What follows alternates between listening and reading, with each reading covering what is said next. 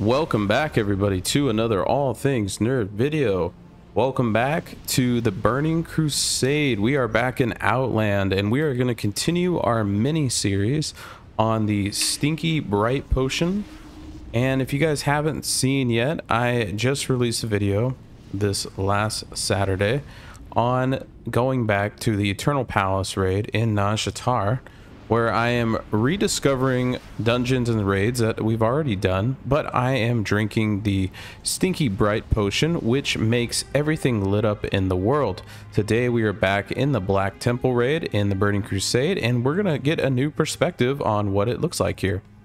Now, as you guys know, I've already made a video on this place, so if you'd like to know how I escaped and who the OOB credit goes to in that video, you can just go watch the original video and you can see all the details there. Now let's get right to the video. Now in these videos I'm not going to be exploring everywhere because we've already made a video on this place, but I want to revisit some of the old places to see what it's like to relight the map up. Now what happens is when you drink this Stinky Bright Potion, it makes the world lit up like this. Look at that. Oh, interesting. That must be the final boss room where you fight Illidan. Huh. You see what I'm saying? Like, this is why I'm making a series on this. Now, I do have to give credit to True Hero because he's the one that sent me these potions. I never knew about them until he sent me them, so I gotta say thank you to him so much. So thank you, Hero, again for giving me these potions. Also, we got a new mount from the shop.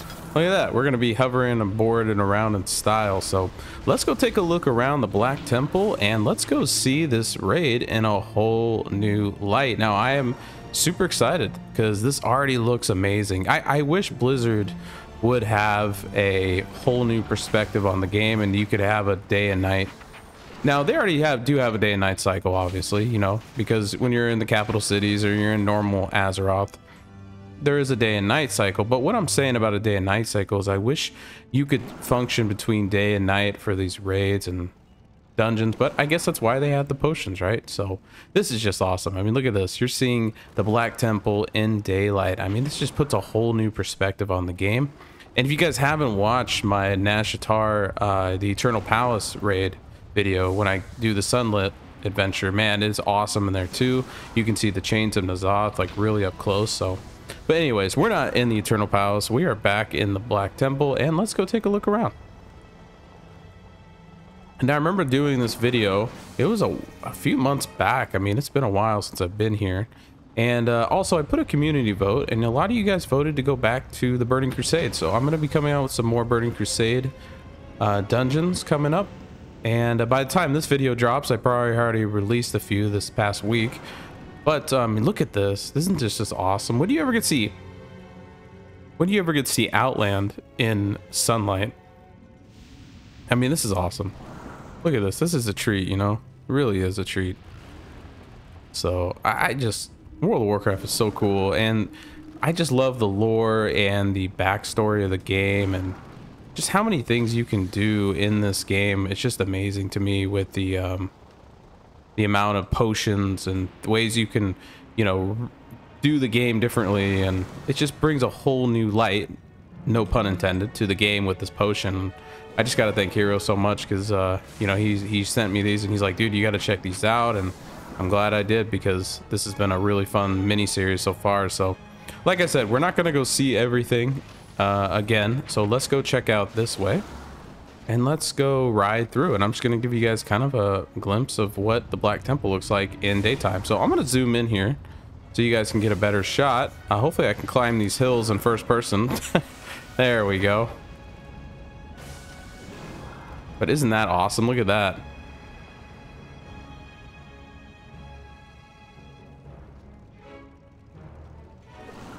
Now, I'll be honest with you guys. I'm gonna try to do a little bit different with my intros. I want to start getting a little more cinematic. A lot of you that watched my part 2 of the Siege of Orgrimmar video, it had kind of a different intro there, and I was very excited to do something different, a little bit of a different twist in the beginning, as you guys saw with the getting just a little more cinematic in my intros, and I'm hoping to put a little more different spin on things and I don't know, make this a little more fun for you guys. because I feel like I should put in a little more effort in editing, especially bad parts out of the video. But I just have never been a grandmaster person when it comes to editing. So I don't put a ton of time into editing. I really just edit out parts that I feel like are boring, or there's so much walking that it's like, I don't want you guys to sit there and watch me walk across miles of landscape to see nothing. I mean, that's no fun. So I try to save you guys as much time as I can with that. But in this video, we're only going to be in here. I'm going to try to aim for about 10 minutes, and then we'll definitely we'll close it out. So we do have the edge of the world. If you guys remember, this does drop off, and that is all untextured gray space down there. So you can go down there, but there is nothing down there. Trust me, I've been down there. Let's go check it out. So there's a couple of key points I want to go see. Is now, if you guys don't know, or if you don't remember, the entrance to the raid of this place is actually outside of the map itself. Blizzard kind of puts like this smoke and mirrors effect on the entrance, and you can actually get to the entrance over here. So we're going to go up the hills here, and we're actually going to go revisit the entrance of the Black Temple and see what it looks like in the middle of the day here.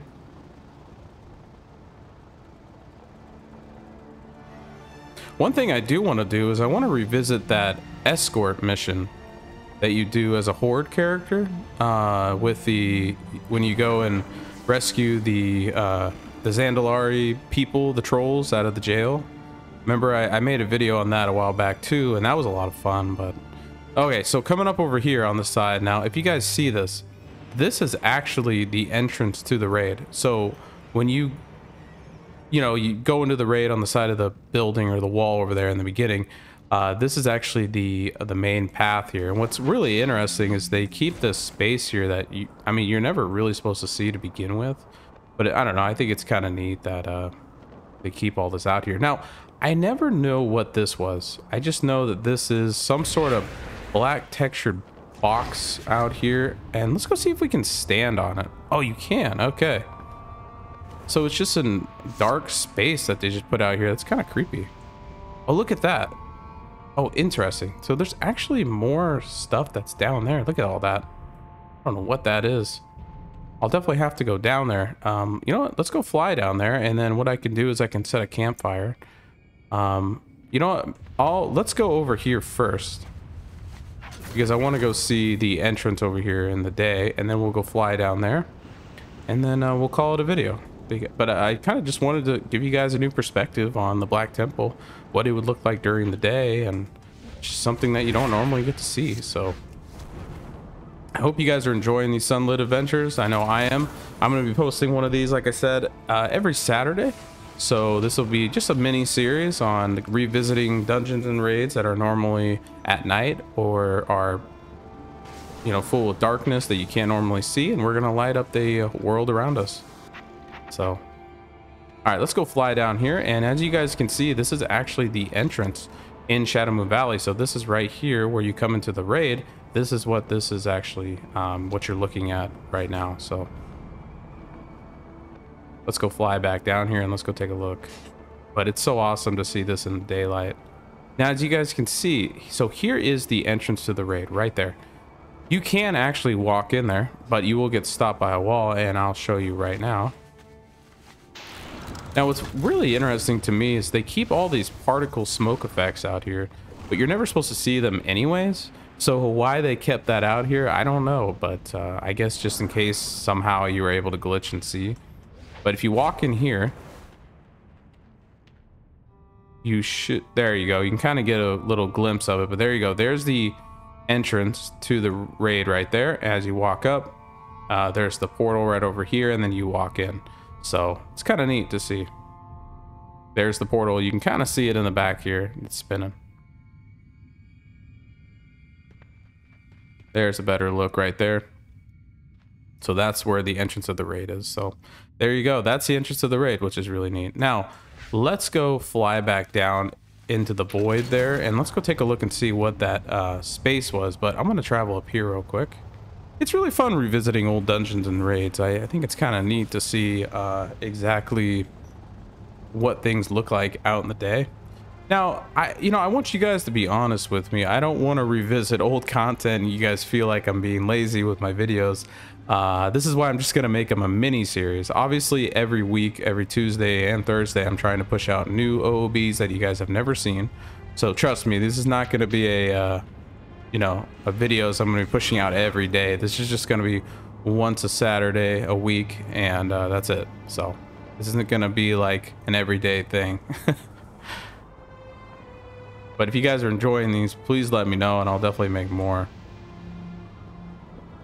Now, as we fly down here, it looks like there's just some sort of, random needle looking wall sticking out of the ground. Let's go see if we can find something new down here. Oh, that's deadness. Okay. Wow. So you actually die down here. Interesting. So you can't even get down there to begin with. But you can kind of see, you kind of make it out. It looks just like a needle looking wall sticking out of the ground there. So, well, anyways, guys, my bright potion has gone off because I died. So we're going to end the video here. And I just appreciate you guys coming and watching. Now, actually, we're going to end up in Westfall because that's the default graveyard once you are officially not on Azeroth anymore.